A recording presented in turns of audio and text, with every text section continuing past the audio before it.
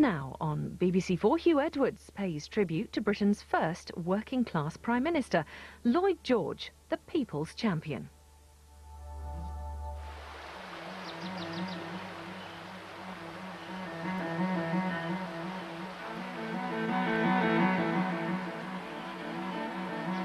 The River Dwyfor near Criccieth in North Wales. It's a stretch of water that meant a lot to a man who means a lot to me, David Lloyd George. These days, many people in Britain barely recognise his name. But it was a very different story some 60 years ago. Lloyd George died in March 1945, in the closing months of the Second World War. He was an old man by the time of his death, so it came as no surprise. And yet his funeral was marked by an astonishing expression of grief.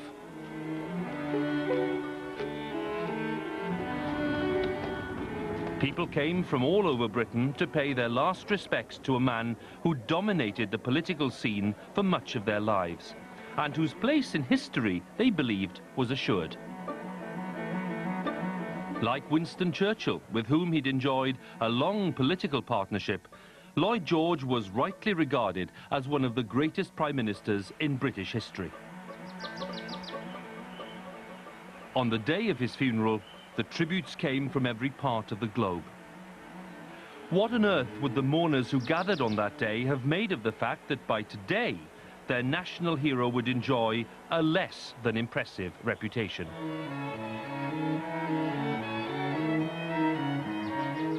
This is the utterly magical spot where over 60 years ago, David Lloyd George was laid to rest under this simple stone on the steep banks of the River Dwyfor in North Wales. One of the most brilliant statesmen of the 20th century and one of the greatest Welshmen of all time. And yet, if you mention his name today, even in parts of Wales, you risk getting an unpleasant response. Because the Welsh wizard, with the colourful private life, has been reduced in the eyes of many people to the level of a smutty joke. And I have to say to you that I find that a grotesque injustice. David Lloyd George was hardly a saint. Let's make that plain from the start. Yes, he was a womanizer, and yes, he had other failings too. He made some dreadful mistakes during his long career. The biggest of all, perhaps, his inexplicable decision to spend time with Adolf Hitler in the run-up to the Second World War. But errors like this, great as they are, can't detract from just how much he achieved.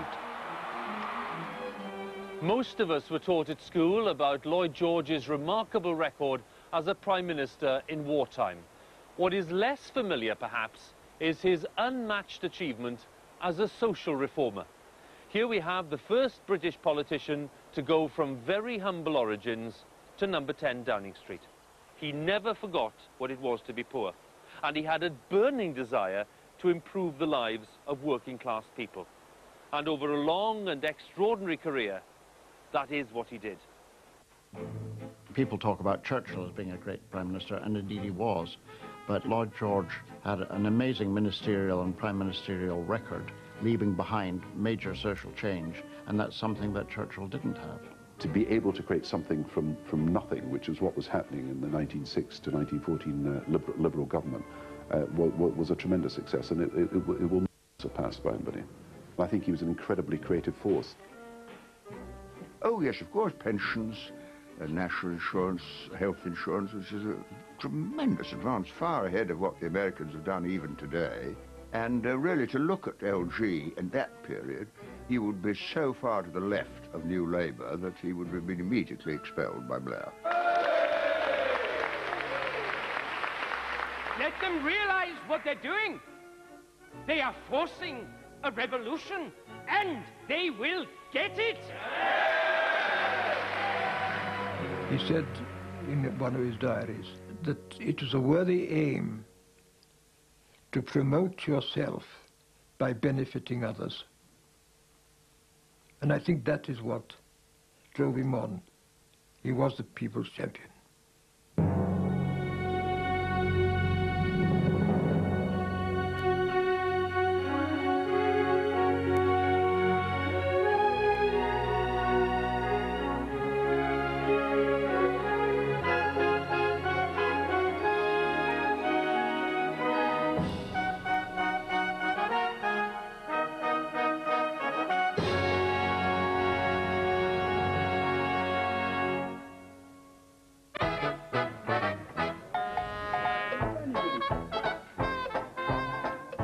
What many people these days fail to realise is that David Lloyd George was once one of the most famous men alive.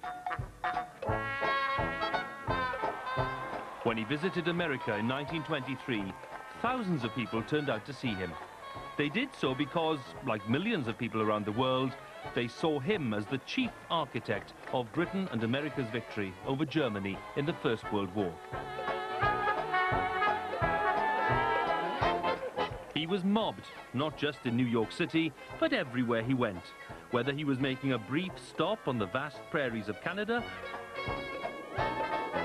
or appearing in St. Louis as guest of honor at a gathering of Native American chiefs. Yes, he was big abroad, but believe me, he was much, much bigger at home. This small man was a political giant.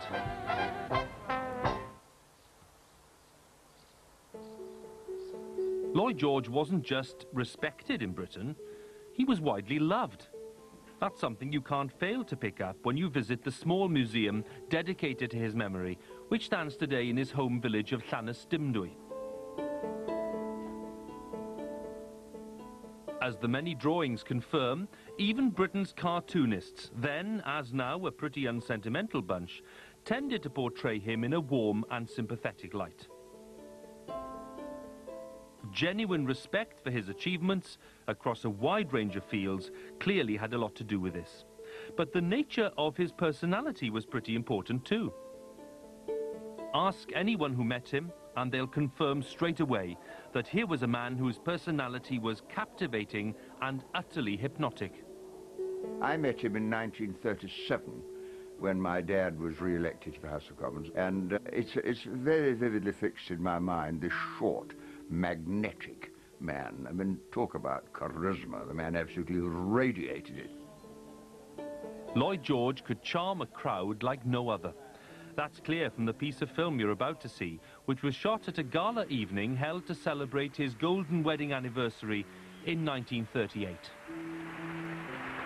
Marriage is one of the very few institutions that enable people whose dispositions and temperaments are exactly opposite to each other to live in perfect harmony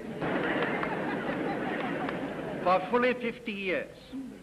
And it's hard to say, my wife and I have different temperaments. One of us contentious,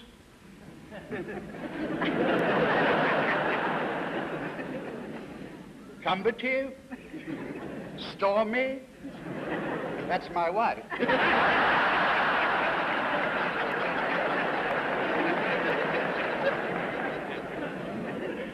Then there's the other partner, placid,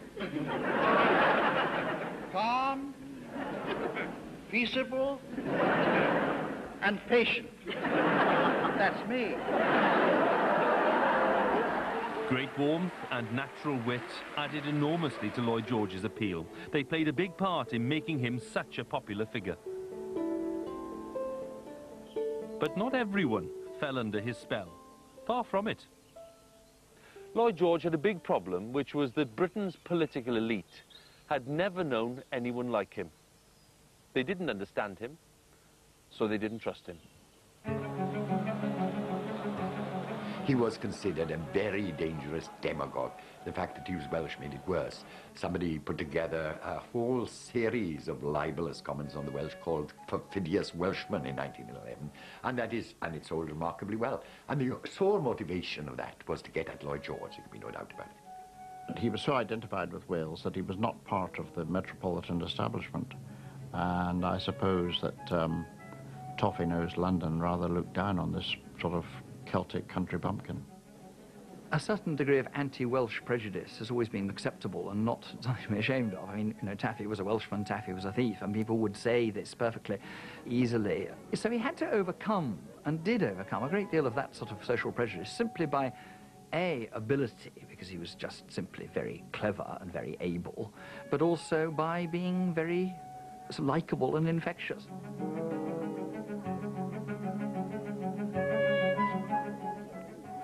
No one was more dismissive of David Lloyd George during his lifetime than the Cambridge economist John Maynard Keynes. And in a very famous essay in 1920, he wrote this about Lloyd George. He said that he was a goat-footed bard, a half-human visitor from the hag-ridden magic and enchanted woods of Celtic antiquity.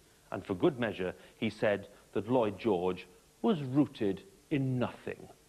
Well, with respect to Keynes, Lloyd George was very firmly rooted in a particular time and place and culture. Rural North Wales in the second half of the 19th century. The man called the Welsh Wizard was actually born on the outskirts of Manchester in 1863, but his parents brought him back to their native Wales when he was just 6 months old. Not long afterwards, his father, a schoolteacher called William George, died suddenly at the age of 43, leaving his young widow, Elizabeth, with 2 small children and another on the way. Lacking the money she needed to raise the family as a single mother, Elizabeth had no choice but to move back to the house where she'd grown up, in the tiny village of Llanystumdwy.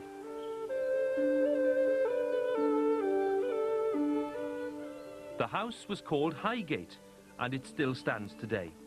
It's been carefully restored in recent years by the local council, and now looks pretty much the way it did during Lloyd George's childhood.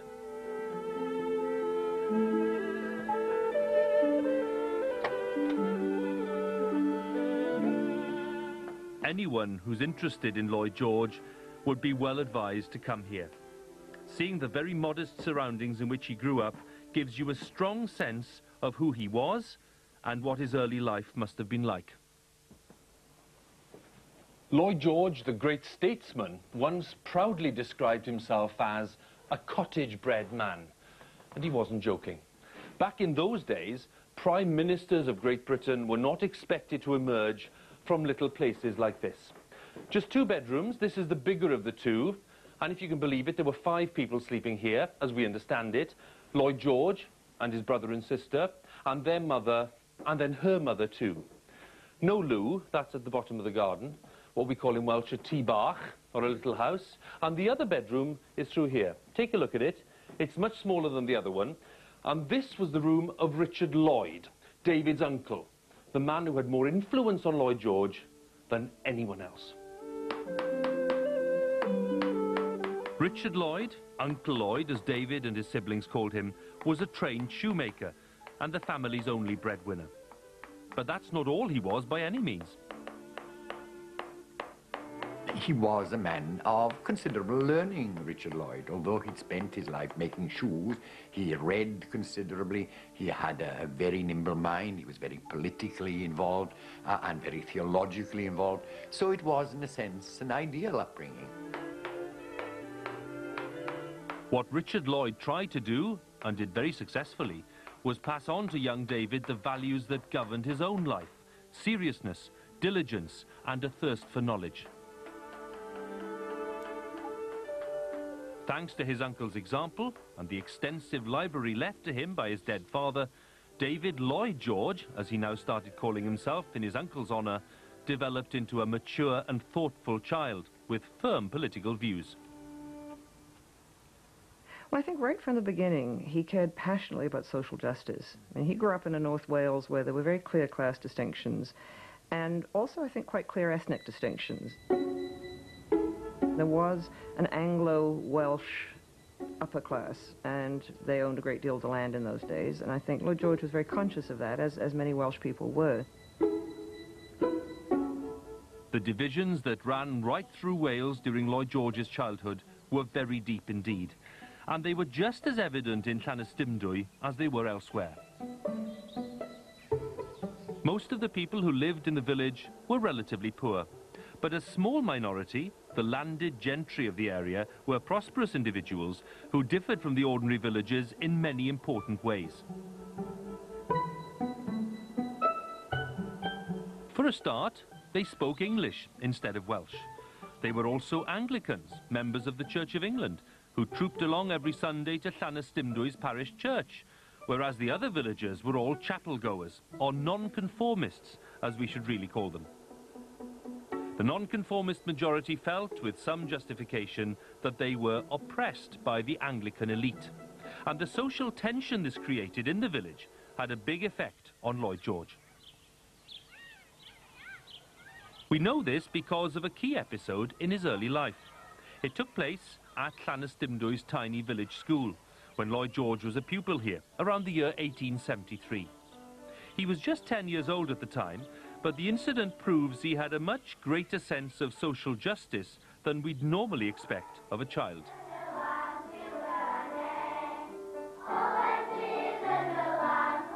Just like today, most of the children who attended the school back then were Welsh speakers. Unlike today, for the most part, they were devout nonconformists too.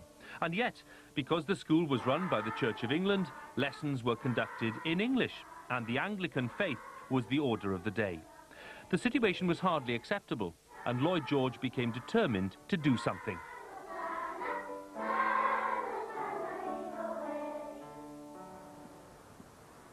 What he did was dramatised later on in a fascinating silent movie, which is held today at the National Library of Wales in Aberystwyth. I've always wanted to see the film, so this is my chance. The film was made in 1918, when Lloyd George was at the height of his fame and power, but it was never released at the time. We don't know precisely why, but Lloyd George might have been reluctant to appear too power-crazy and big-headed. The film was lost for many years and then found quite recently. It's been carefully restored by library staff. The film is undoubtedly well made, though it seems a little quaint today, but it does shed some fascinating light on Lloyd George's early life, especially that day at Llanystumdwy School when he made a stand. Once a year, Lloyd George and his fellow pupils had to put on a particular display of loyalty. They all had to recite the Anglican Catechism to a distinguished deputation, which included a local vicar and the local squire. I think it's fair to say that Lloyd George despised this little ritual, and he was determined to disrupt it, which is what he did. On the day of the visit, Lloyd George took matters into his own hands and staged a bit of a revolt.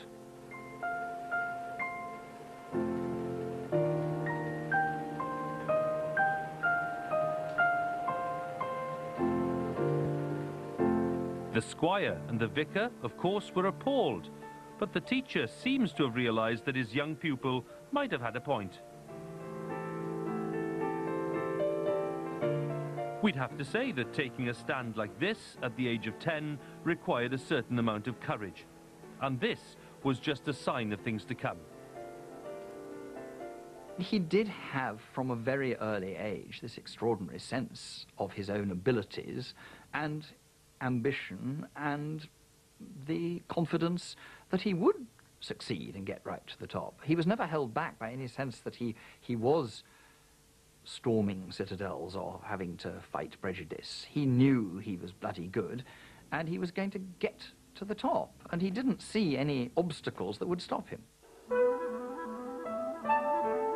Determined to be a Liberal Member of Parliament, Lloyd George perfected his rhetorical skills in his early teens, making fiery speeches at the village blacksmith shop, which doubled up as the local debating society. And then, after leaving school at the age of 14, he managed to get himself a job as an article clerk at a solicitor's office. He studied hard to become a qualified lawyer, and in 1883, still aged only 20, he opened a legal practice of his own in Madoc. Surprisingly enough, the firm he started over 120 years ago, with his younger brother William as his junior partner, still exists and is still in the same premises. William George yma. Helo, fedra wneud I chi heddiw yma? Yeah. The caseload for the staff today consists for the most part of pretty mundane stuff. The same was true, no doubt, when Lloyd George himself worked here. But one case that came across his desk helped to make him a well-known figure throughout Wales. The case revolved around the very thing that had motivated his classroom revolt several years before, the oppressive dominance, as most people in Wales saw it, of the Anglican Church. And it centred on the place I'm heading for now, the tiny hamlet of Llanfrothen, which lies on the edge of Snowdonia. The dispute was all about burial rights, more particularly the rights of non-conformist people to be buried in Anglican churchyards. There was an old slate worker who wanted to be buried alongside his late daughter here at St. Brothen's Church. In theory, he was perfectly entitled to that wish. But when the family got here, the hardline vicar had locked the gate. He didn't want any non-conformists in his graveyard. Well, the family didn't know what to do, but they knew a man who did. That man, of course, was David Lloyd George. He was outraged by the injustice and the illegality of what had happened, and no doubt spotting an opportunity maybe to advance his career, he advised the family to break the padlock and bury the old man. They did as he suggested, and a famous court case ensued. Thanks to what everyone who witnessed it said was a stunning performance by Lloyd George, the jury found in the family's favour. But that wasn't the end of the matter. The judge who presided over the trial was, guess what, an Anglican. And when the jury sided with the family, he couldn't believe it. So he overturned the verdict. That's justice for you. Anyway, Lloyd George took the case to the Court of Appeal.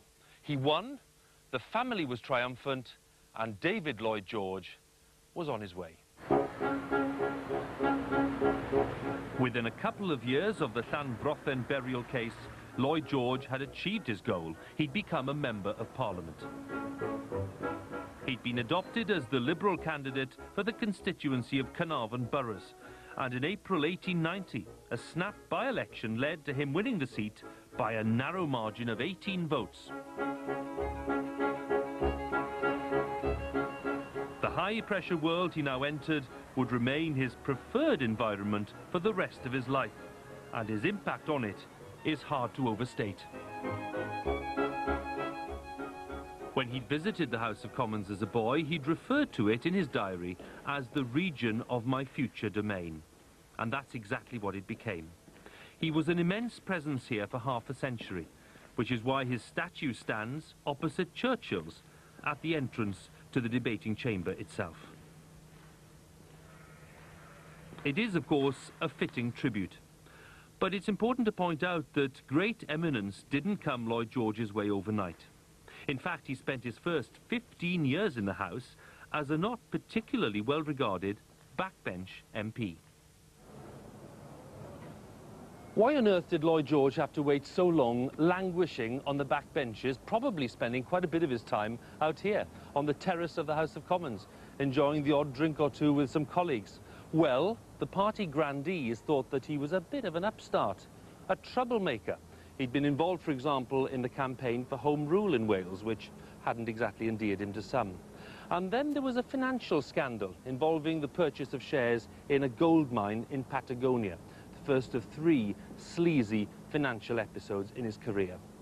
And then to top it all, there was the question of his private life, because Lloyd George, this fine product of non-conformist Wales, wasn't exactly the model of a loyal husband, and that's putting it mildly. And what is interesting about Lloyd George and his son Richard, in a rather spiteful book he wrote about his father, points out that he had virtually no hobbies, except philandering, he says. He played a little golf, but apart from that, his other hobby was pursuing women.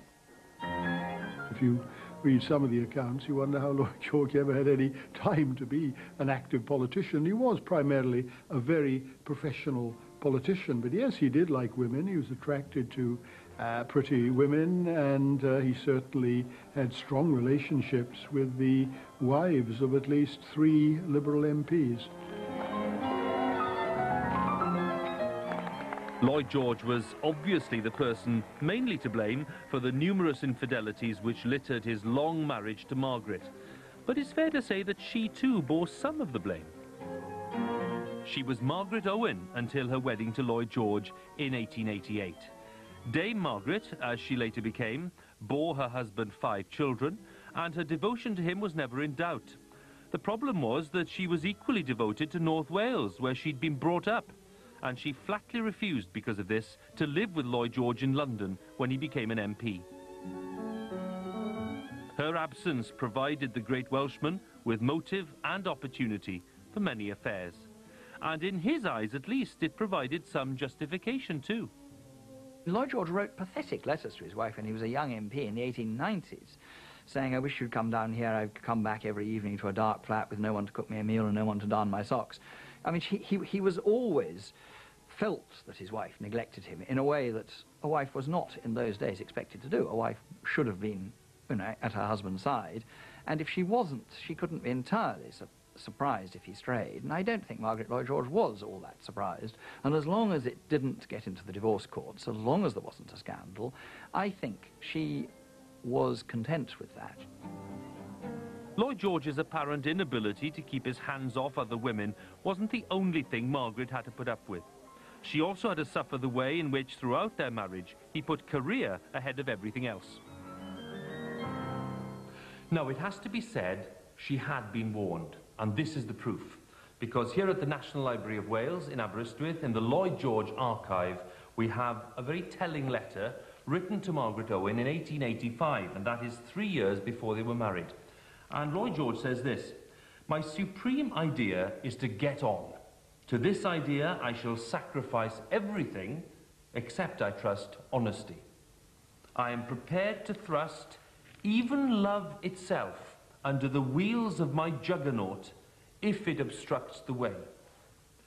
Well, there's no sacrificing honesty there, is there? The Lloyd George juggernaut was rolling very soon, at the outbreak of the Boer War in 1899. He opposed the war from the start, and shot to fame as a result. The effect on his public profile would be overwhelmingly positive in the end, but to begin with, it was quite the opposite. His brave and principled anti-war stand made him a hate figure to those who saw support for the war as every Briton's patriotic duty.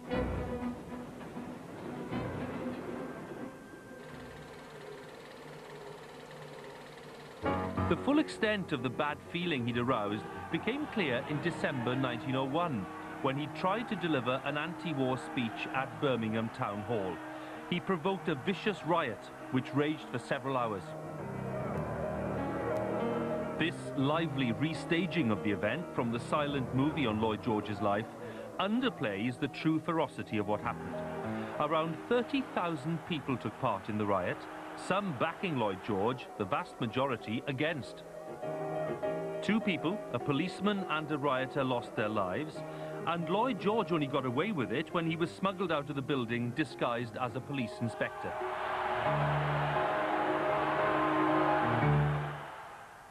Well, that was a pretty narrow escape for Lloyd George, let's face it, one of many in his life.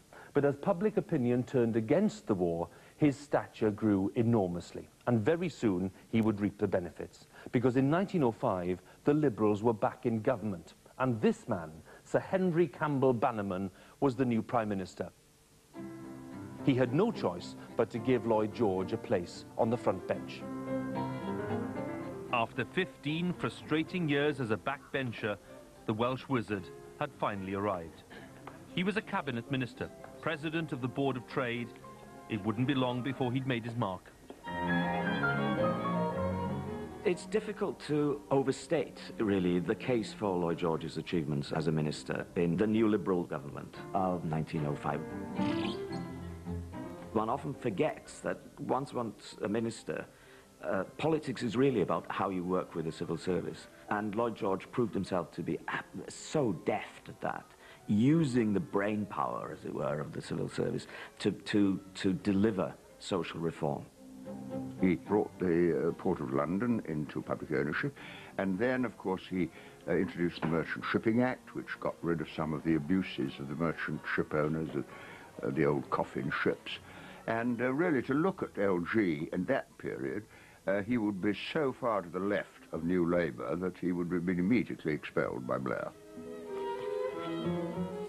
In 1907, still at the Board of Trade, Lloyd George used his ability to get on with trade unionists and railway bosses to head off a threatened rail strike.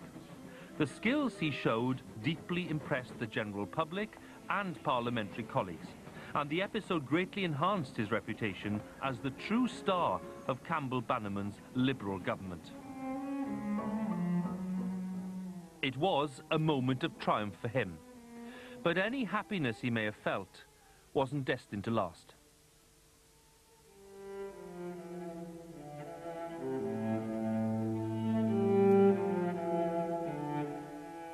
That November, his eldest daughter, Mair, a healthy girl up until this point, was suddenly taken ill.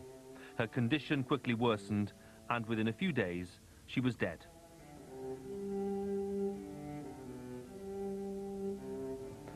Mair Eluned was quite simply her father's favourite, and she was just 17 when she died in 1907 of a burst appendix. Lloyd George was devastated, and the family paid for this lovely stained glass window to be installed at the Welsh Chapel here in Clapham in South London. Lloyd George never entirely got over this loss, but 1908 brought a series of dramatic developments which must at least have eased the pain. That April, there was a change of occupant at number 10 Downing Street. Campbell Bannerman was seriously ill, he was forced to resign, and he was replaced as Prime Minister by Herbert Asquith, the Chancellor. And his first job was to find a new occupant for the house that he had just vacated.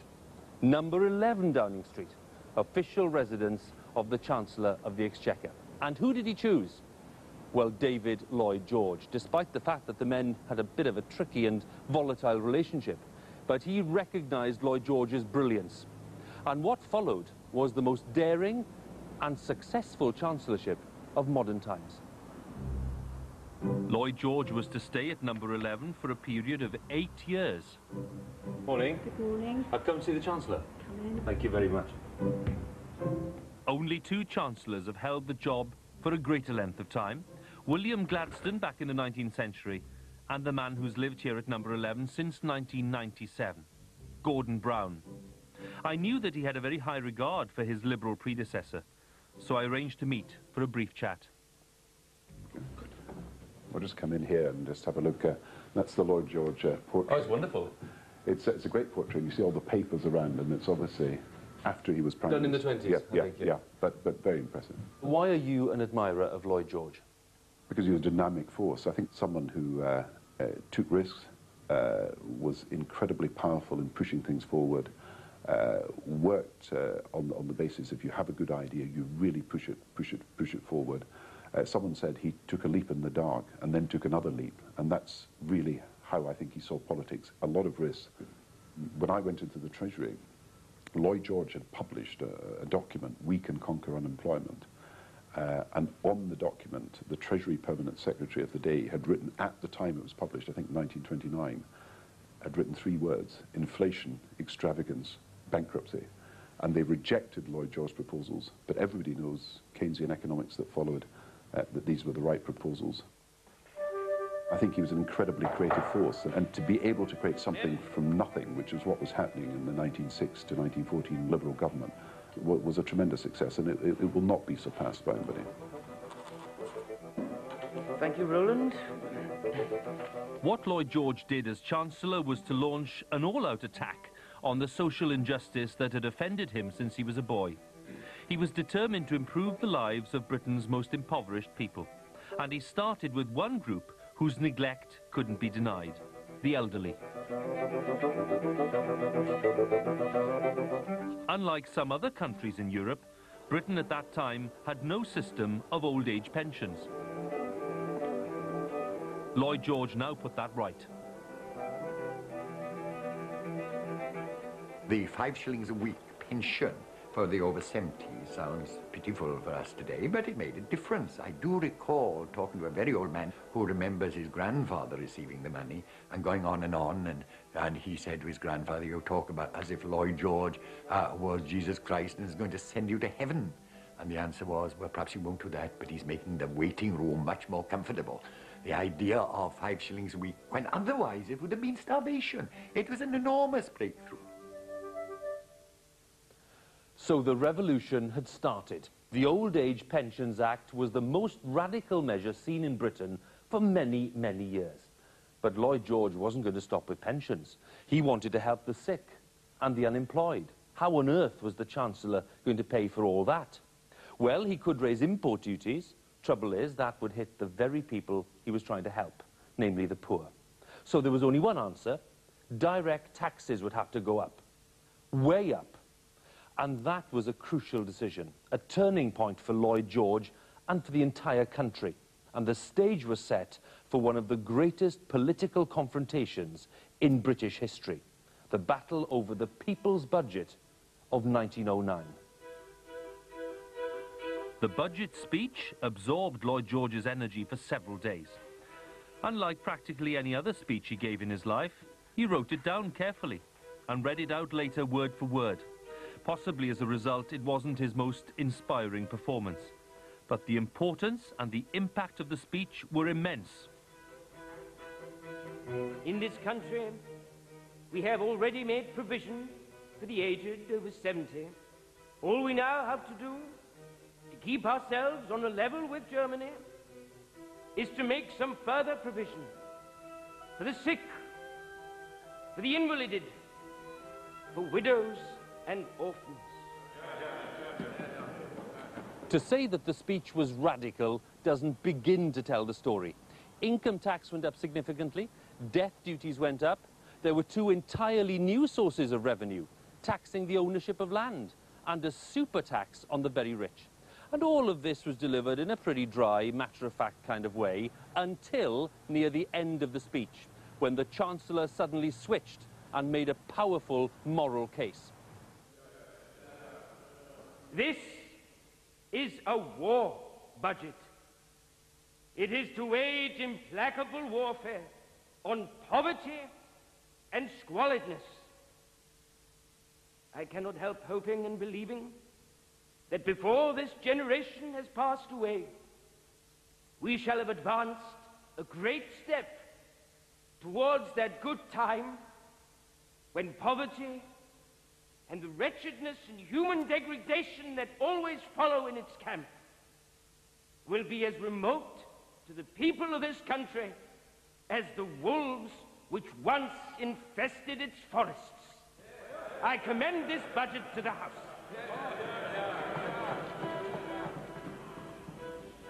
Most members of the House of Commons, including some Tories, reacted favourably to Lloyd George's plans.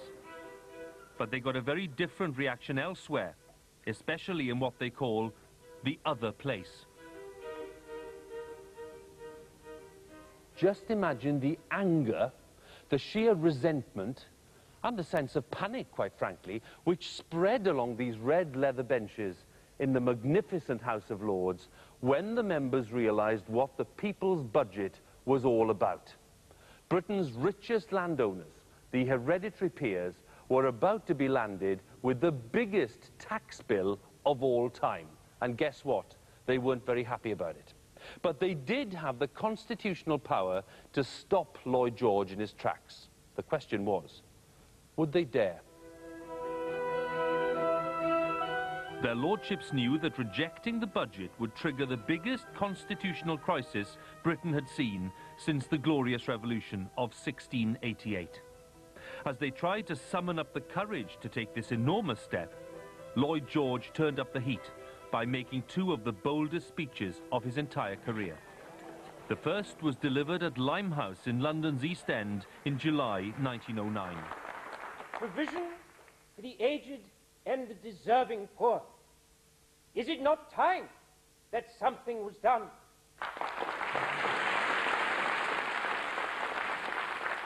There are many in this country blessed by Providence with great wealth. And if there are amongst them men who grudge out of their riches a fair contribution towards the less fortunate of their fellow countrymen, they are very shabby rich men.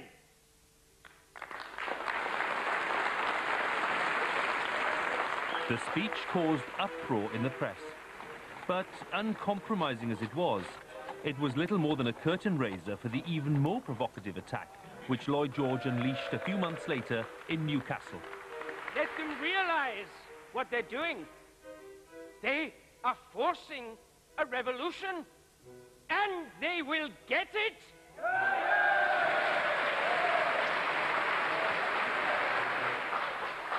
The Lords may decree a revolution, but it is the people who will direct it. If they begin, issues will be raised that they little dream of. The question will be asked whether 500 men, ordinary men, chosen accidentally from amongst the unemployed,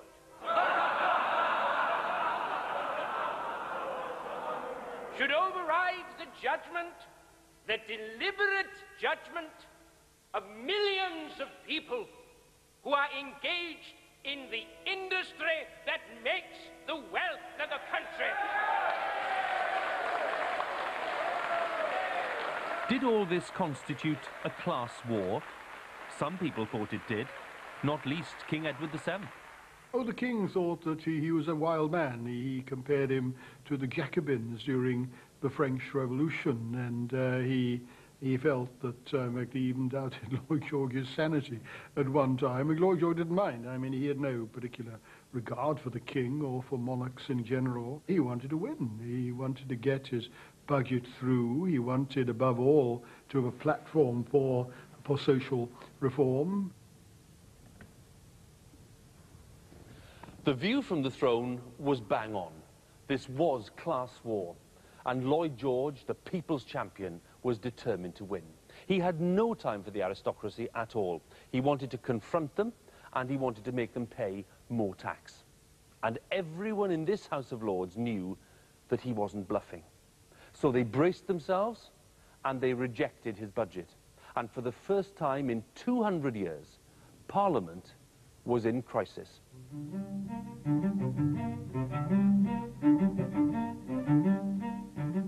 The battle dragged on for months. No one knew who was going to win, Commons or Lords. And to try to end the crisis, Herbert Asquith called a snap election.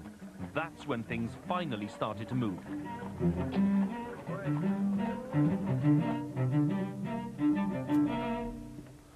Members of the House of Lords decided, very wisely, that they'd push things to the limit. So they withdrew the veto, and at last, the people's budget passed into law, which was good news for Lloyd George, and even better news for the working class, who'd benefit from all the extra money. But Lloyd George's battle with the House of Lords wasn't over. He wanted bigger change, and they were standing in the way. What he needed was a truly radical solution. The death of King Edward VII in May 1910 would change everything for Lloyd George and for Asquith. Edward had been a staunch defender of the status quo. His successor and son, George V, was known to be more flexible.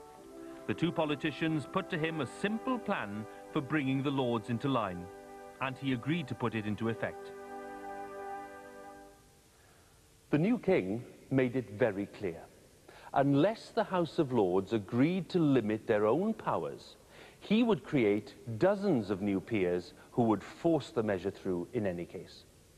Well, faced with that kind of pressure, the Lords just caved in, and the Parliament Act of 1911 came into force. It's still being used to this day. Never again would the upper house be able to overpower the elected chamber.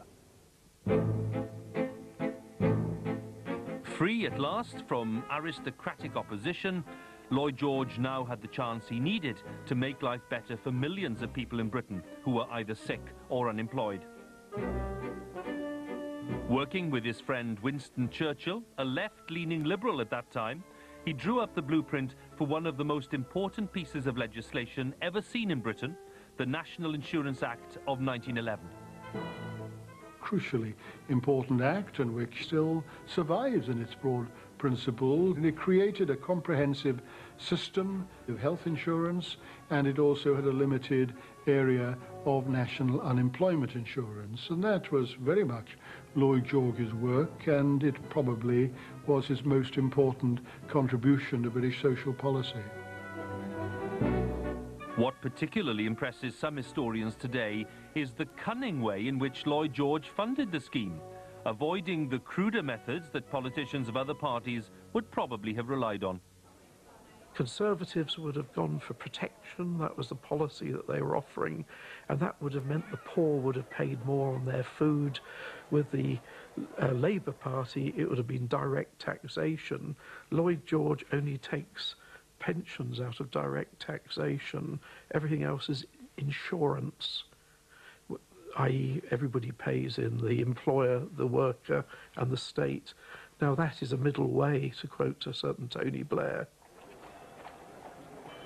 Knowing little and no doubt caring even less about the details of the scheme, the public responded very warmly. But not everyone was on side. One must bear in mind that a large section of the working class had already insured themselves through people like the Pearl and the Prudential, and through friendly societies. And the great enemy of Lloyd George in 1911 was the man from the Prue, who went to half the houses and said, don't vote for that fella, because of course, if there was state insurance, they might stop paying the Prue. And of course, the other attack came from ladies, grand Tory ladies, who were expected to stick stamps in little booklets for their servants at the behest of Lloyd George. The thing was a total horror for them. And indeed, there were occasions in the Albert Hall when the orchestra might play up, say, the Men of Harlech, where the entire aristocratic audience would hiss, because it was their way of saying they didn't like Lloyd George. Well, despite the toffs' distaste, the National Insurance Act is widely seen today as Lloyd George's greatest achievement. Taken in conjunction with his introduction of old age pensions, it marks him out as one of the key innovators in British political history. The idea is that Lloyd George and his radical colleagues in that very important progressive Edwardian liberal government that they set out to do and actually achieved did set much of the agenda for British political parties for the next 50 or 60 years. The experiments, as Lloyd George himself would have recognised them, of health and unemployment insurance, of old age pensions, reached their culmination in the arrival of the welfare state in 1945 and afterwards. It was a huge shift from the Victorian way of thinking, which was all about self-help, to the 20th century way of looking at social problems and saying that, well, there are people out there who are suffering through no fault of their own. Surely the state ought to use its income to create some kind of safety net for these people. And Lloyd George is absolutely crucial in that great political intellectual shift. By 1912, Lloyd George had secured a place in history as one of the prime architects of a more civilized society. The sad thing is that what followed would harm his image and greatly damage his radical credentials. Lloyd George couldn't resist a nice little earner, and as we know, the City of London, even today, is full of so-called nice little earners. Point is, if you're Chancellor of the Exchequer, it's probably not a good idea to start trading in shares. And yet, back in 1912, in a moment of insanity, that's what Lloyd George actually did. He bought shares in the American company Marconi, knowing full well that its British subsidiary was about to be awarded big government contracts and that the share price would go up through the roof. These days, of course, what we call insider dealing gives you a sentence in prison. Back then, Lloyd George was just very concerned that his career was hanging by a thread.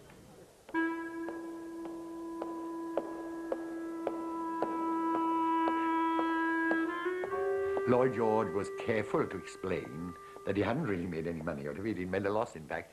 And, of course, they were not the same company. But, you know, if you think of how the press would take such an issue up today, the same name, the same man, managing director of one and chairman of the other, well, you know, it's much of a muchness, they all say. He was certainly mauled by that.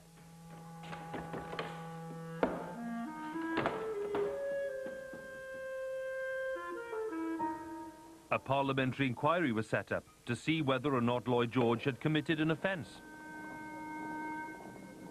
Dominated by Liberals, it let him off the hook. But the great man's troubles weren't over yet. Strikes had started to proliferate by now as organised labour flexed its muscles for the first time. Lloyd George did his best to deal with them, but he enjoyed much less success than he had in the past. Meanwhile, those agitating to gain women the right to vote, the famous suffragettes and their supporters, were bringing more pressure to bear on his life. He approved of their cause, but didn't want women to get the vote until working-class men had got it too. Angered by this, the suffragettes gave him no peace, as the feature film made about his life later showed. Some extremists even went so far as to threaten his life with a bomb, which failed to explode. Lloyd George felt worn down by all of this, so he decided to revitalize his reputation as a radical politician. And he set his sights once again on the big landowners, the very people he despised ever since his childhood here in North Wales. Well, that didn't work. And then a second tax-raising budget got bogged down in Parliament just as the People's Budget had done. No wonder that Lloyd George, in the words of a close colleague of his, felt overworked and jumpy and irritable and unhappy. Luckily for him, consolation was close at hand. 2 years earlier, his wife had arranged for their younger daughter Megan to be tutored by a young woman called Frances Stevenson, a former school friend of their late daughter Mair. Frances was 25 years younger than Lloyd George, but they were both intensely attracted to each other. In 1913, their relationship blossomed in a predictable way. Megan was then sent to the school in Wimbledon at which Frances was teaching, which gave Lloyd George an excuse to go down to see his daughter, but also to see Frances. So he would then take Megan out to tea, but then take Frances out to dinner, probably. And it sort of went from there. She became his mistress, and he proposed this extraordinary long-term relationship, which as a young woman she was happy to accept, that she would live with him, but not in fact be his wife. Lloyd George, of course, had already been married for more than a quarter of a century. His devotion to Margaret was real. But Frances Stevenson offered him something that his wife could never provide. He was always a Welsh-speaking man rooted in Wales, but he was also a man who in practical terms moved nationally and internationally, and he wanted somebody with him who felt at ease in this world, could act as a hostess, who understood it, with whom he could communicate on a more equal basis apart from their sexual relationship. For the next 28 years, right up until Margaret's death in 1941, Lloyd George would have two households and, in effect, two wives.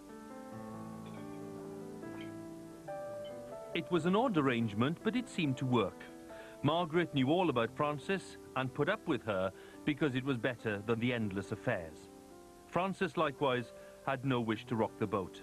And the result was that the truth about Lloyd George's private life didn't become public until well after his death.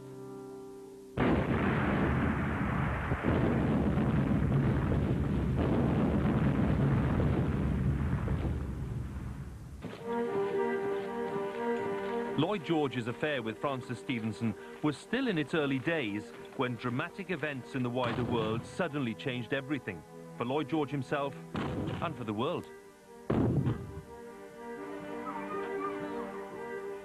The outbreak of war in August 1914 caught him off guard, as it did almost everyone else.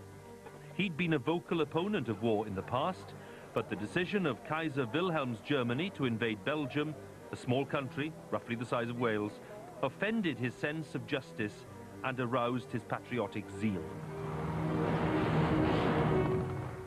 I remember talking to his daughter on this very thing, and she remembers being in 11 Downing Street and Lloyd George coming in and said, "Now they've invaded Belgium. My doubts are over. This means war."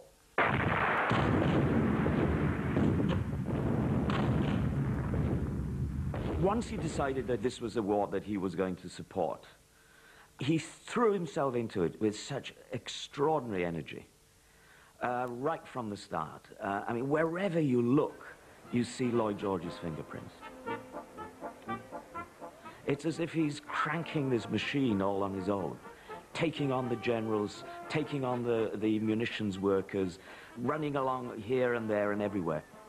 Oh, in many ways, he was the man who won the war. Not so much perhaps as Prime Minister, but as Minister for Munitions. He threw himself into running the munitions industry. It was a completely new post. There had been a great shortage of ammunition and equipment. Lloyd George dealt with both.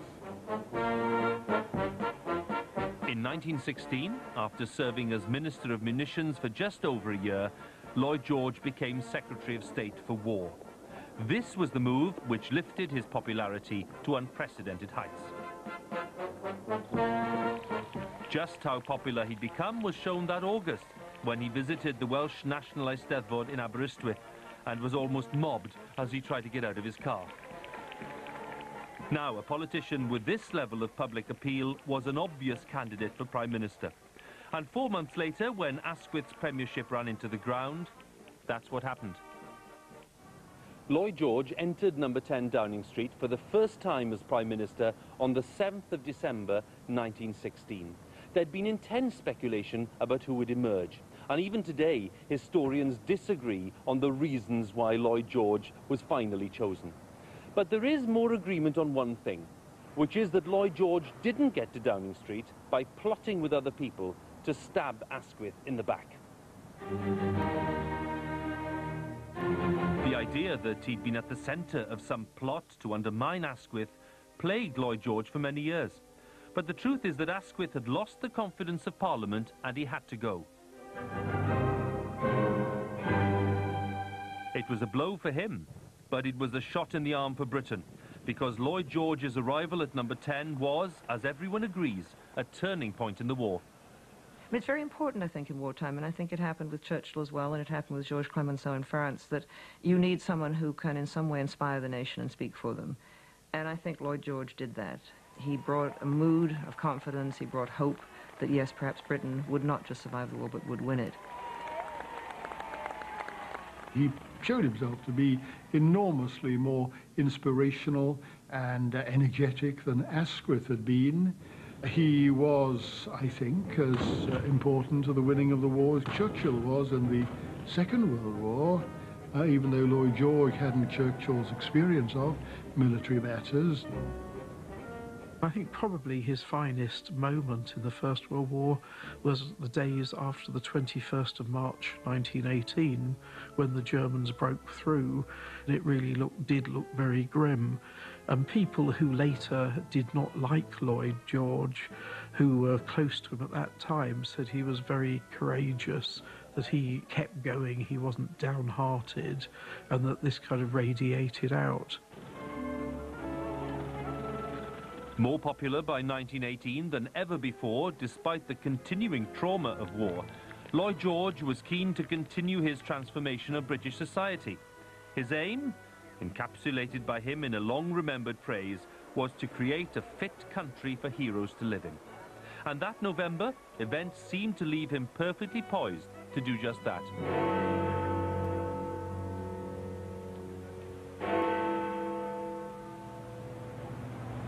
At precisely 11 o'clock on the morning of November the 11th, 1918, the First World War came to an end after 4.5 years of horrific slaughter.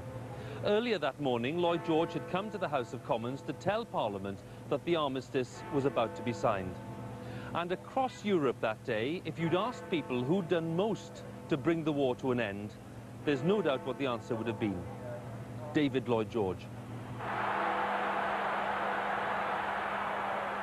In the long run, the First World War would come to be seen, not least by Lloyd George, as a brutal and to some extent unnecessary conflict. His close association with it would lessen his stature. But in 1918, it appeared to make him little short of invincible.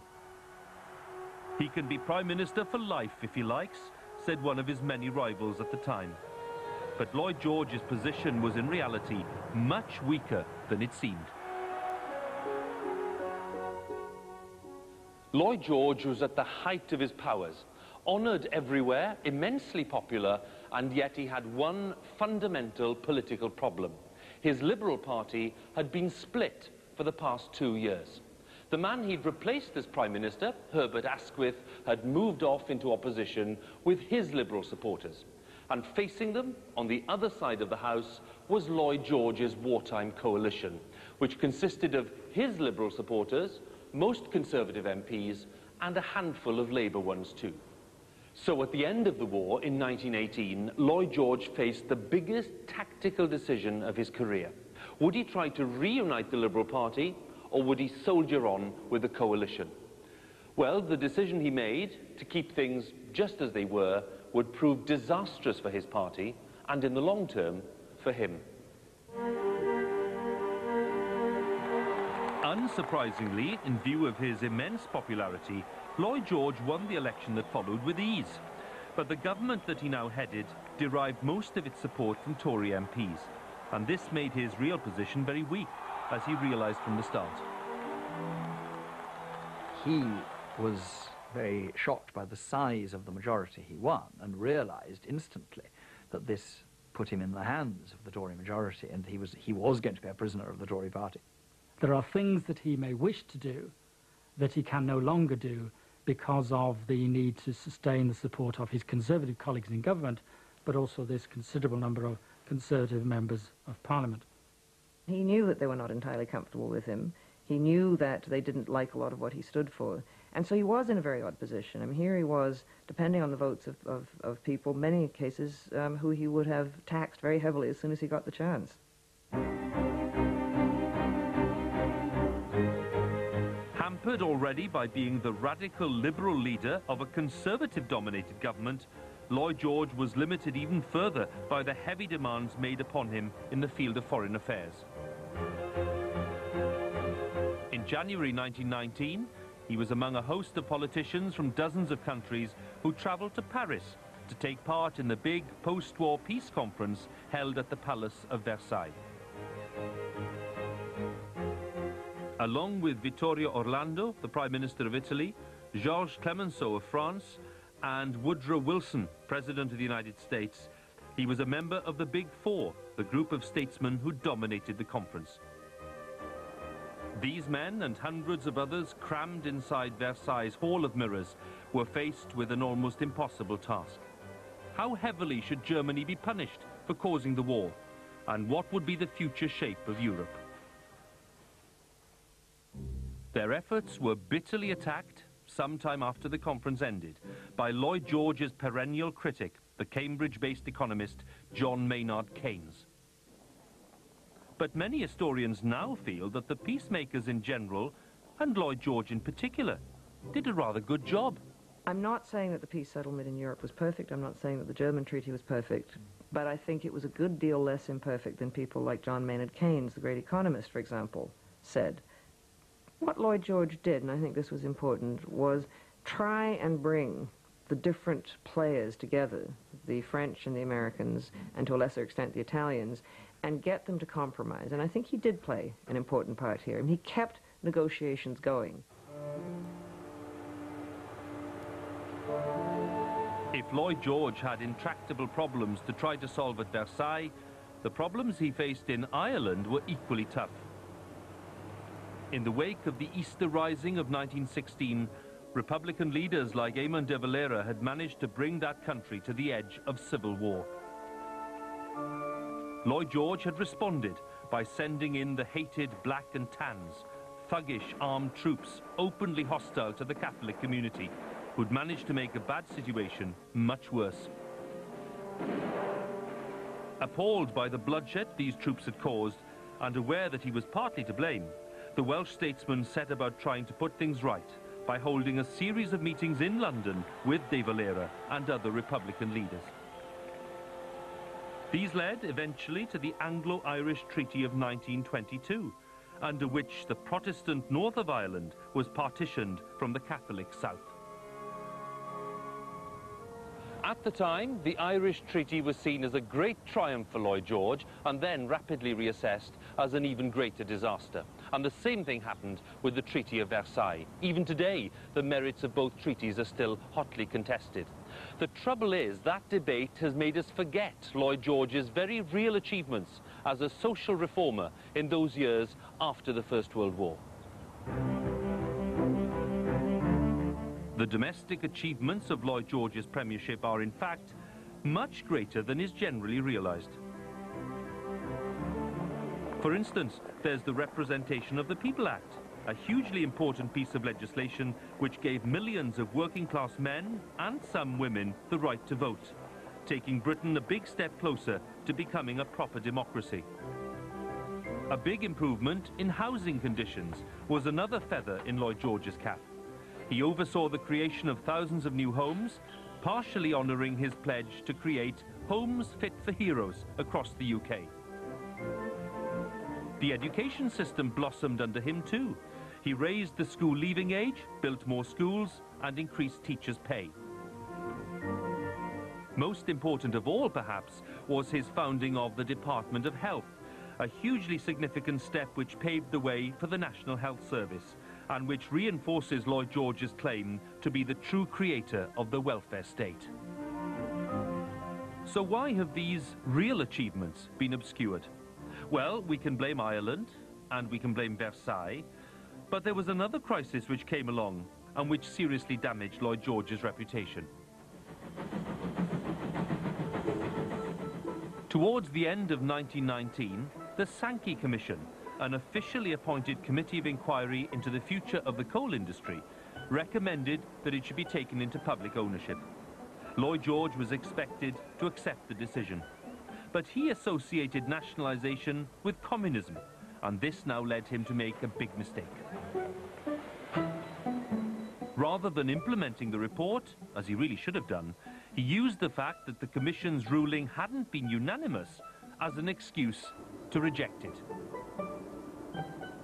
This was a move that made him many enemies, not least in his native Wales. Among coal miners in particular, a legacy of bitterness was created which lasted right up until recent times.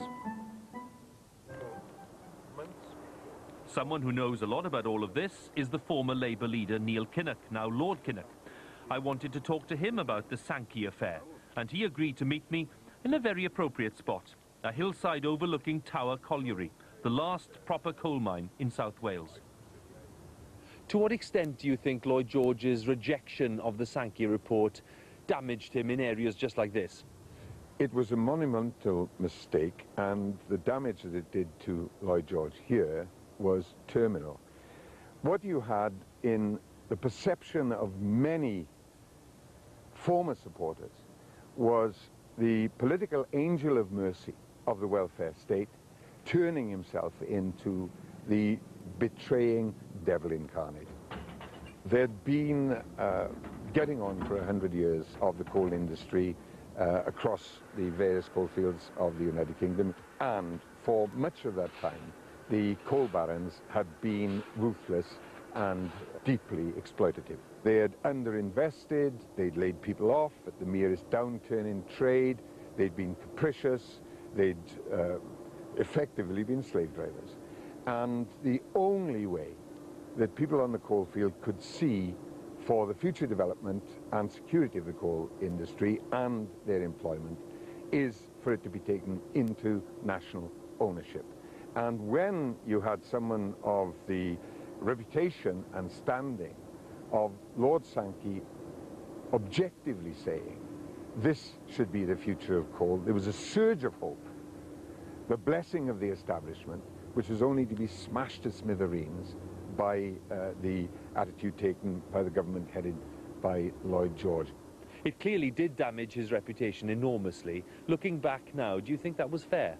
Not really. Taken in a longer perspective, it's obvious. He did the right thing for the right reasons in introducing the welfare state. He did the wrong thing for what he thought were the right reasons in completely dismissing the recommendation of the Sankey Commission for the nationalisation of the coal mining industry. Lloyd Lloyd George was almost certainly oblivious to the effect that the Sankey affair was having on his reputation in parts of South Wales. He had what must have seemed to him like far more important matters to think about. In 1922, he attended another major international peace conference, this time in the Italian city of Genoa. Many of the weaknesses of Versailles were discussed at the meeting, and some progress was made towards putting them right. But more striking maybe than what happened during the conference itself was what happened to Lloyd George and his family when they came home. When they got back to London, they received an amazing response. It was ample confirmation that after 5 years in office, Lloyd George was one of the most popular prime ministers ever seen. One person with vivid memories of that exceptional homecoming is Lloyd George's nephew, Dr. William George. He's now 92, and he was just 9 years old when the event happened. The details are still fresh in his mind. I was with my mother and others awaiting his arrival in Victoria Station, and there was the red carpet out. And I remember getting into the car, that the Rolls was driven by Dyer, the chauffeur. And the streets on both sides were going up Whitehall. On both sides there were cheering crowds. A cameraman was standing by in Downing Street to film Lloyd George and his family as they came back. He captured a touching moment of intimacy between the great man and his little nephew. I remember my uncle grabbing me and pulling me towards him, and I don't remember that. I mean, that obviously was the occasion that imprinted itself on my memory. After the return from Genoa, Lloyd George's position seemed as secure as ever. But by the time these pictures were taken during a short holiday he took in North Wales in the autumn of 1922, his political career was in fact unravelling. Several factors lay behind the collapse. One was the increasing imperiousness of his leadership style. Another was the foul whiff of corruption that had clung about him for some months. In June 1922, the gentlemen's clubs of St. James's were abuzz with scandal. Lloyd George, it seems, was offering honours for cash, and not petty cash either. £10,000 for a knighthood, £50,000 for a seat in the House of Lords. The money was apparently destined for a political fighting fund to allow him to contest elections in future without having to rely on the Liberal Party, which was very important for him. But unfortunately for Lloyd George, very soon the honours scandal started to overshadow most of his achievements. I don't think actually the way he operated the honours system was any more corrupt than standard practice. It just was more exposed, and he was pretty cynical about it because he had no particular regard for the House of Lords and didn't care who he put in it. People wish to buy these baubles, he's happy to sell them. He has, as we know, contempt for the House of Lords, and everyone wishes to clamber into that is an unworthy soul, and therefore it surely follows if you can take them for a lot of money, so much the better. The honours scandal didn't in fact have much of an effect on Lloyd George's popularity with the public, and even many politicians weren't inclined to give it too much attention. But his standing in Parliament was sinking fast all the same. There was a growing feeling, especially on the Conservative benches, that he'd grown too big for his boots. He'd have to go. A group of MPs started a whispering campaign against him, designed to topple him. And this seemed to gather momentum with every passing day.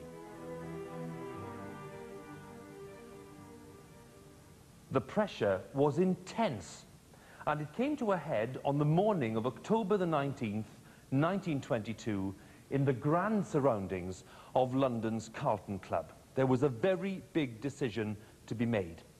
273 Conservative MPs turned up at the club that morning to decide whether to go on supporting Lloyd George and his coalition government or to withdraw their support and bring that coalition crashing down. When the first MPs turned up for the meeting, no one knew whether or not the government was going to survive. But a damning speech by Lloyd George's main critic, Stanley Baldwin, settled the issue once and for all.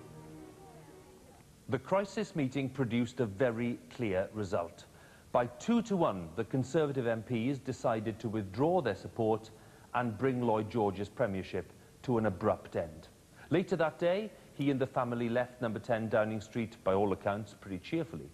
Of course, they never imagined that his days in power were over for good.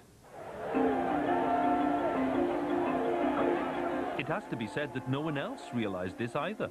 As he hit the campaign trail that December, mobbed by friendly crowds wherever he went, Lloyd George was widely seen as a man who was bound to be back in power before long. But that's not how things turned out. He kept his seat with ease at the election that followed, but both branches of the Liberal Party, the one led by him and the one led by Asquith, fared very badly at the polls.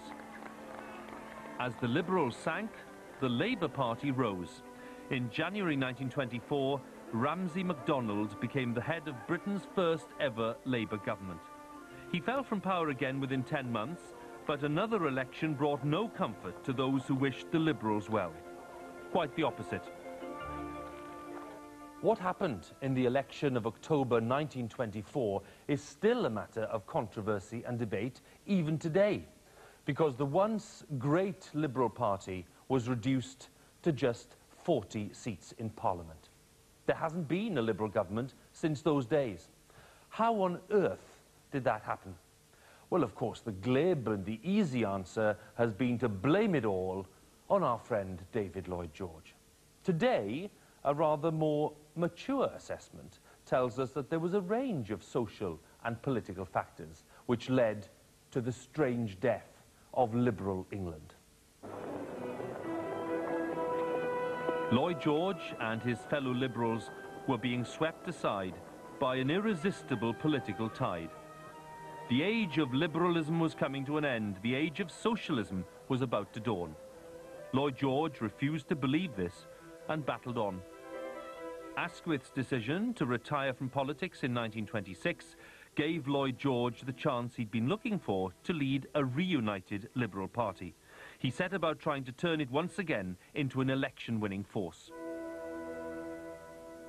Even his enemies inside the Liberal Party had to admit that Lloyd George had a vision and an energy that Asquith, frankly, lacked. One of them said that when Lloyd George came back into the party, ideas came back into the party. And here's part of the proof for you, one of a series of colour-coded policy documents masterminded by Lloyd George. This is the most famous one. It's called We Can Conquer Unemployment, which even for Lloyd George was quite a claim. Unemployment wasn't the problem it would be later on, but it was very high nonetheless, especially in places like Wales. All of Lloyd George's radical instincts were aroused by the crisis, and he committed himself to finding new ways of dealing with it. Displaying a remarkable ability to forgive and forget, he turned for help to John Maynard Keynes, the man who'd poured scorn on his work at Versailles just a few years before. One of his great qualities was that on the whole he never bore grudges. You know, he tended just to move on with things, and he found Keynes, of course, very intelligent, which he was. And Keynes was developing his great theories of economics and was beginning to talk about how, in certain circumstances, government should be prepared to spend even if it means running up deficits, which was completely counter to all the orthodoxy at the time. Interesting enough, the policies were never actually implemented here, but they were very much the inspirer of Roosevelt's New Deal in the United States. So you could say that his legacy was not just affecting British politics, but American politics as well. The approach to unemployment favoured by Lloyd George and Keynes gave rise in America to huge public work schemes like the building of the Grand Coulee Dam. Many people, including Gordon Brown, believe that if such schemes had been tried in Britain, they might well have brought about a dramatic reduction in unemployment here, just as they had in the US. But Lloyd George, who'd worked so hard with Keynes, never got a chance to put those plans into effect. Much to his surprise, and that of many others, the election of 1929 delivered yet another rejection for the now elderly David Lloyd George.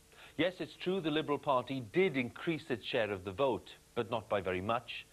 And very soon the infighting had started all over again. By 1931, it was pretty clear that the Liberals were finished as a party of government, at least for the foreseeable future. And Lloyd George's great dream of curing British unemployment just faded away. By now, there was no way out of the wilderness, and the aging fighter knew it. But he never stopped fighting for the things he believed in, including international disarmament.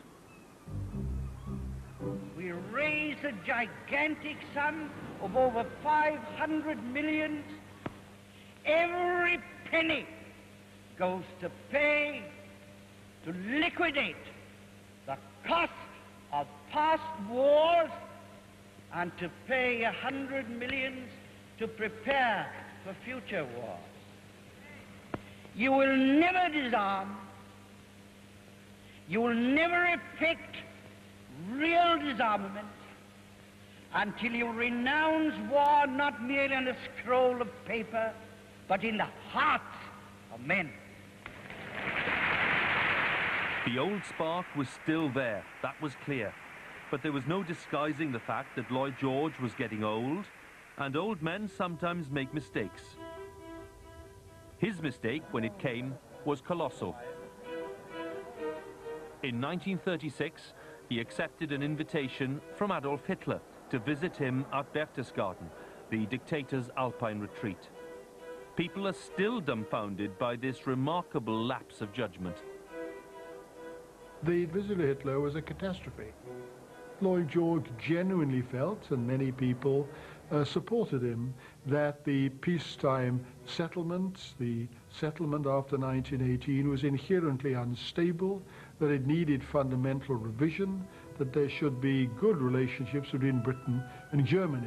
This seems to be an honourable and proper outlook, except for the fact that Germany was led by Adolf Hitler and run by the National Socialists, and Lloyd George showed himself to many people strangely oblivious to the nature of Hitler's regime, its assaults on the Jews, its undermining of democracy, and so on. It showed Lloyd George, I think, at his worst. There was an element of vanity in it. He was an old man, and Hitler saying he was the greatest politician of the age and asking for signed photographs and this kind of thing appealed to his vanity. I think he was wrong to go because of what it did, among other things, was give Hitler a sort of respectability. Now, I've always heard from my mother that her grandmother, Lloyd George's wife, Margaret Lloyd George, refused to go with him. That she said, "I'm not going to see that man. I think you're very wrong to go, and I will not come with you." And in these circumstances, Lloyd George decided to make a partial withdrawal from public life. He still attended the House of Commons and continued to make powerful speeches from time to time, but he also spent much more time than he had in the past in the company of family and friends. In 1943, 2 years after Margaret Lloyd George had died, he married Frances Stevenson, bringing into the open for the first time a relationship that had flourished in secret for 30 years. A long marriage wasn't something either of them could reasonably expect, given the groom's age, and in the end they had just 2 years as man and wife.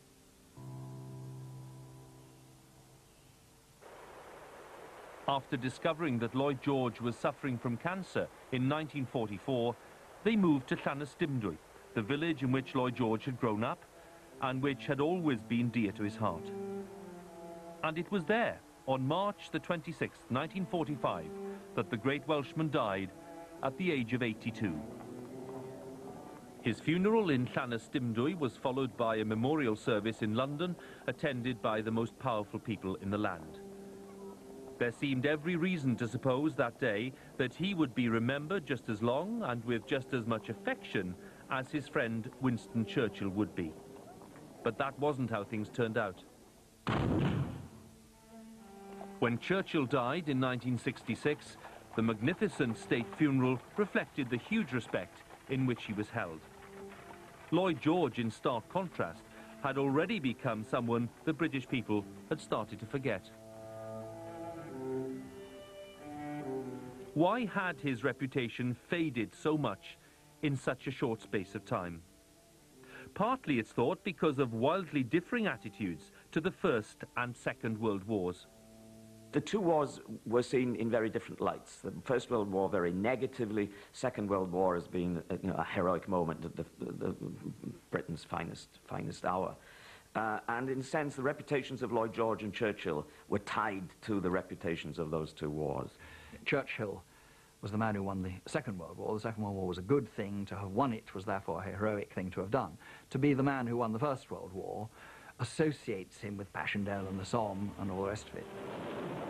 Well, some of us aren't so sure that the horrors of the First World War are the main reason for Lloyd George's damaged reputation. Let's be clear, all the talk about womanizing and corruption has been just as unhelpful. But what's important now is that the decline in his reputation is reversed.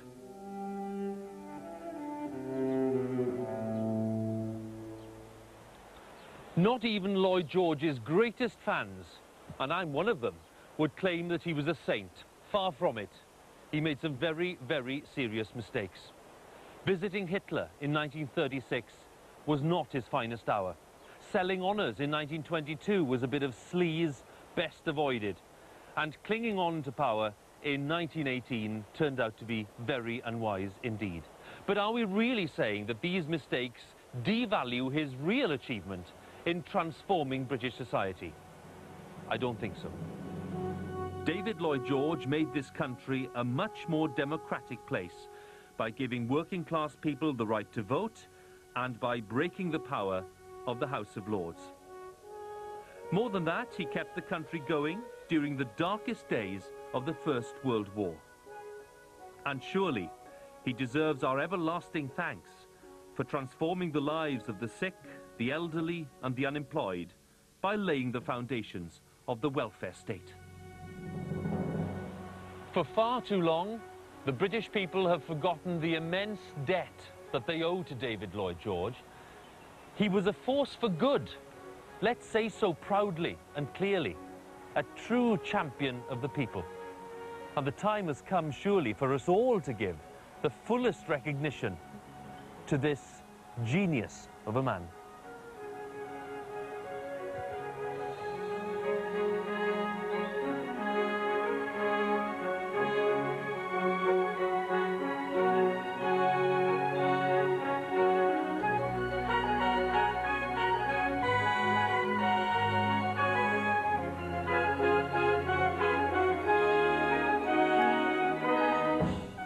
Stay with us for a change to the schedule next on BBC 4 as we continue with our look at the life and times of Lloyd George in Peacemakers.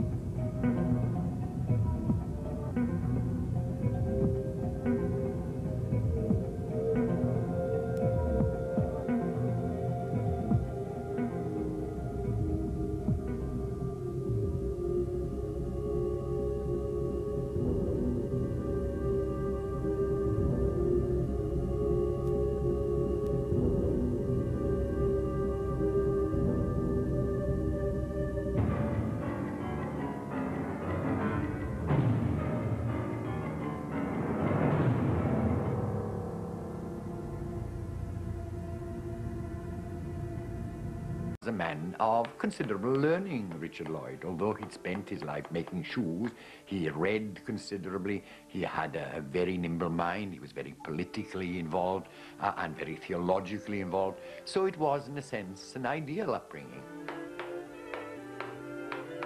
What Richard Lloyd tried to do, and did very successfully, was pass on to young David the values that governed his own life: seriousness, diligence, and a thirst for knowledge.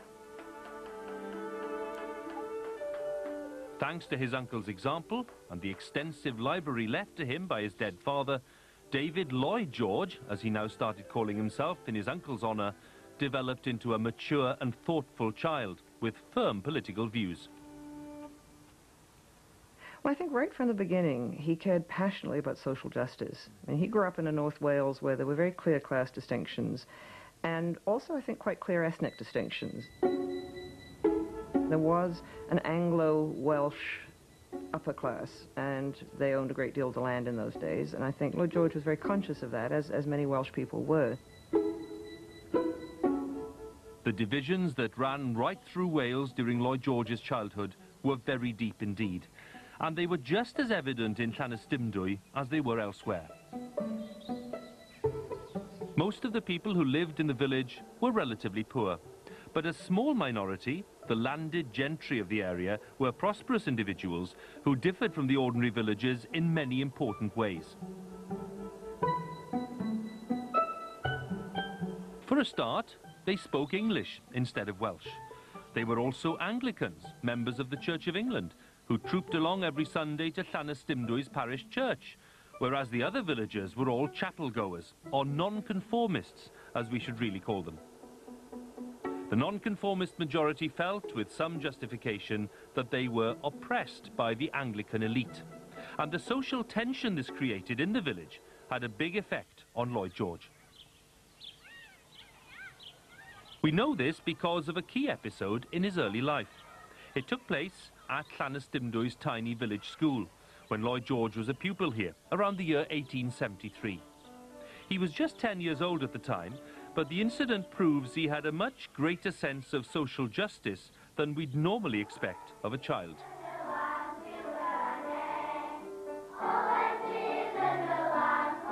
Just like today, most of the children who attended the school back then were Welsh speakers. Unlike today, for the most part, they were devout nonconformists too. And yet, because the school was run by the Church of England, lessons were conducted in English, and the Anglican faith was the order of the day. The situation was hardly acceptable, and Lloyd George became determined to do something.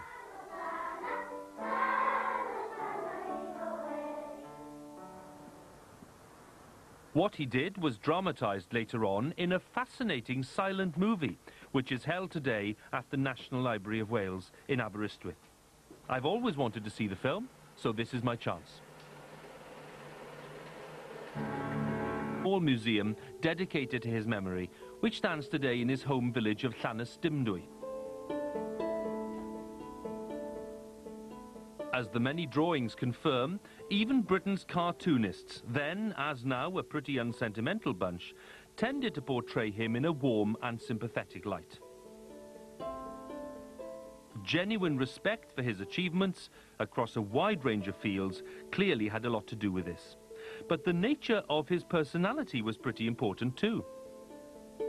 Ask anyone who met him, and they'll confirm straight away that here was a man whose personality was captivating and utterly hypnotic. I met him in 1937 when my dad was re-elected to the House of Commons, and it's very vividly fixed in my mind, this short, magnetic man. I mean, talk about charisma. The man absolutely radiated it. Lloyd George could charm a crowd like no other. That's clear from the piece of film you're about to see, which was shot at a gala evening held to celebrate his golden wedding anniversary in 1938.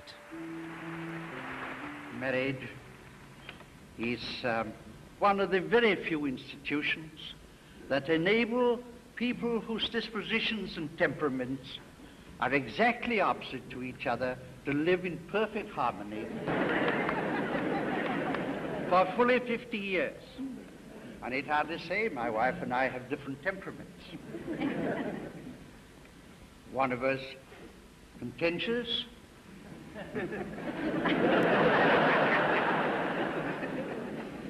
combative, stormy. That's my wife.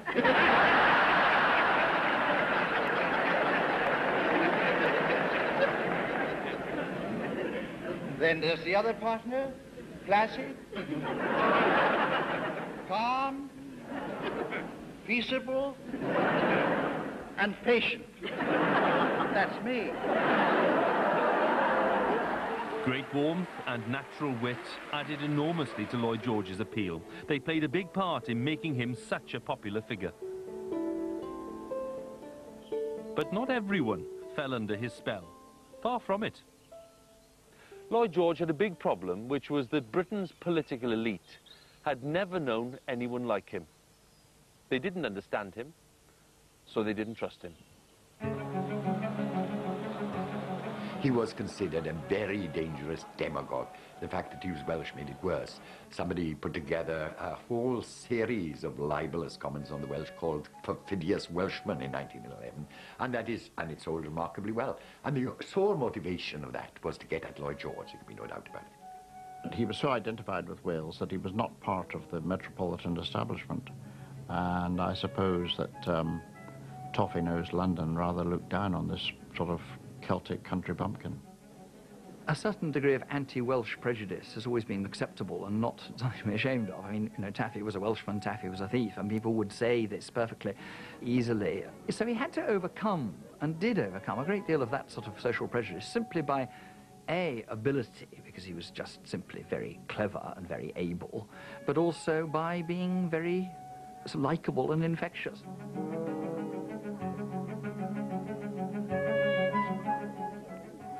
No one was more dismissive of David Lloyd George during his lifetime than the Cambridge economist John Maynard Keynes. And in a very famous essay in 1920, he wrote this about Lloyd George. He said that he was a goat-footed bard, a half-human visitor from the hag-ridden magic and enchanted woods of Celtic antiquity.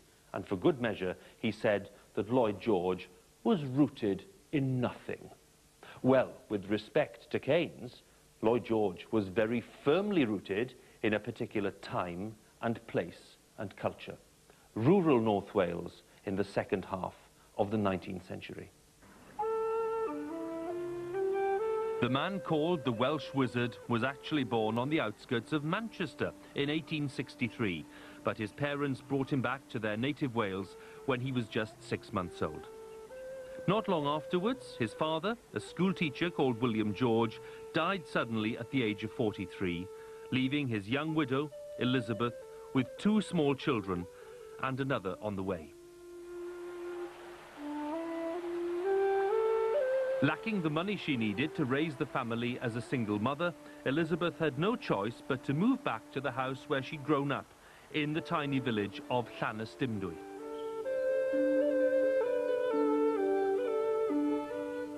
The house was called Highgate, and it still stands today. It's been carefully restored in recent years by the local council, and now looks pretty much the way it did during Lloyd George's childhood.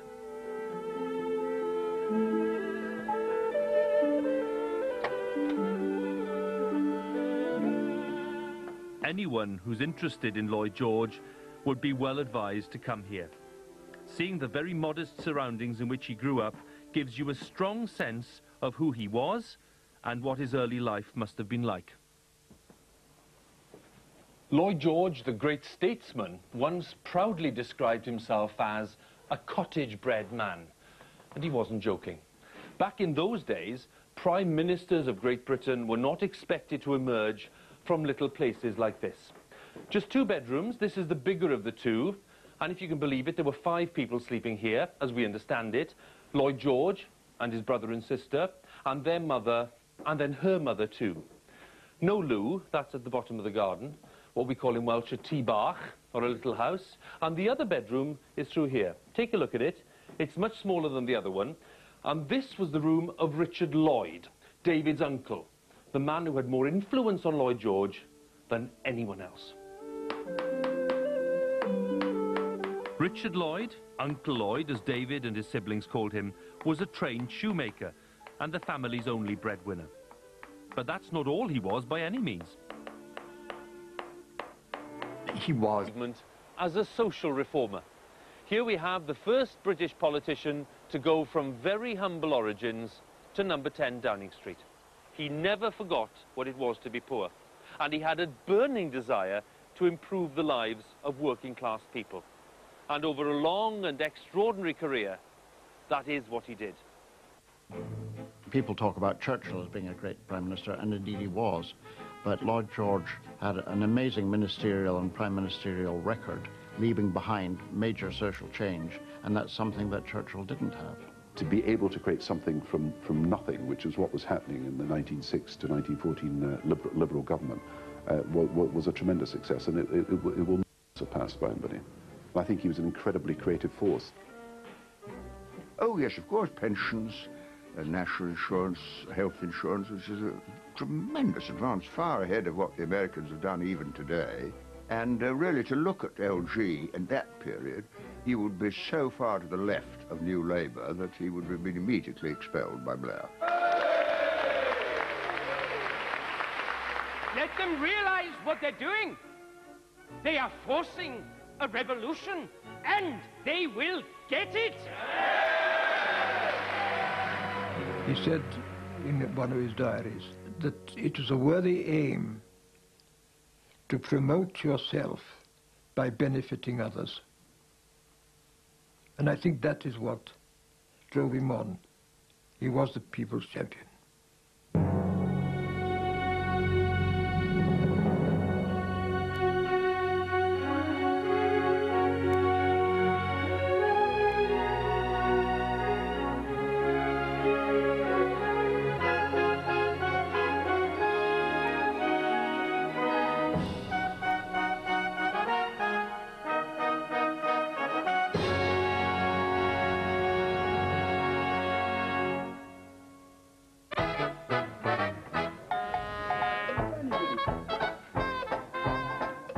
What many people these days fail to realize is that David Lloyd George was once one of the most famous men alive. When he visited America in 1923, thousands of people turned out to see him. They did so because, like millions of people around the world, they saw him as the chief architect of Britain and America's victory over Germany in the First World War. He was mobbed, not just in New York City, but everywhere he went, whether he was making a brief stop on the vast prairies of Canada or appearing in St. Louis as guest of honor at a gathering of Native American chiefs.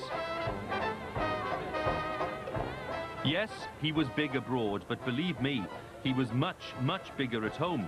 This small man was a political giant.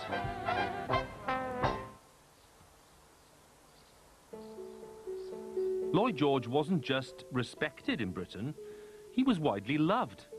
That's something you can't fail to pick up when you visit the small... Now on BBC4, Hugh Edwards pays tribute to Britain's first working-class Prime Minister, Lloyd George, the people's champion.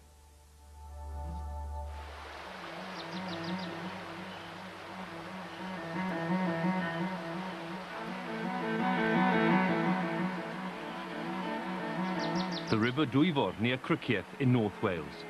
It's a stretch of water that meant a lot to a man who means a lot to me, David Lloyd George. These days, many people in Britain barely recognise his name, but it was a very different story some 60 years ago. Lloyd George died in March 1945 in the closing months of the Second World War. He was an old man by the time of his death, so it came as no surprise. And yet his funeral was marked by an astonishing expression of grief.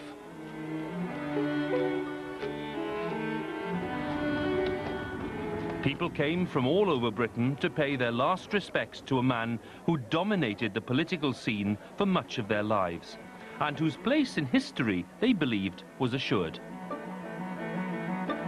Like Winston Churchill, with whom he'd enjoyed a long political partnership, Lloyd George was rightly regarded as one of the greatest prime ministers in British history. On the day of his funeral, the tributes came from every part of the globe. What on earth would the mourners who gathered on that day have made of the fact that by today, their national hero would enjoy a less than impressive reputation?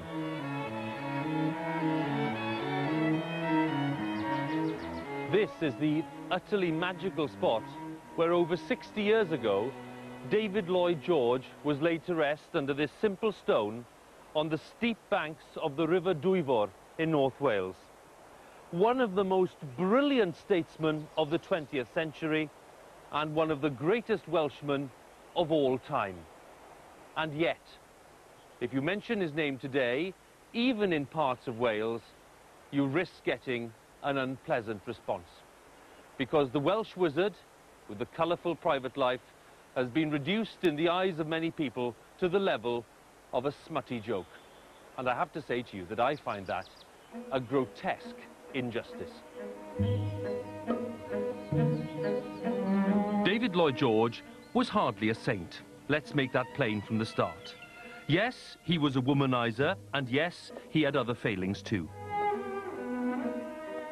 He made some dreadful mistakes during his long career. The biggest of all, perhaps, his inexplicable decision to spend time with Adolf Hitler in the run-up to the Second World War. But errors like this, great as they are, can't detract from just how much he achieved.